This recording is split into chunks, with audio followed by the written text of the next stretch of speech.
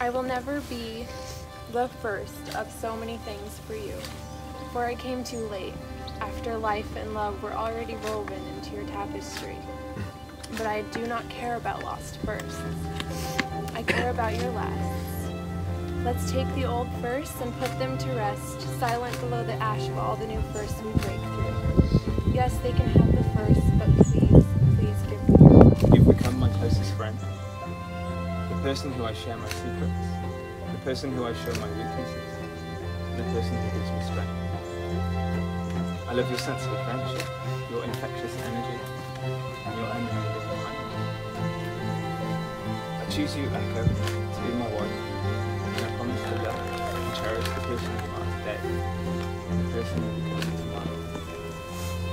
I can't promise I will always be perfect, but I will always give you my best.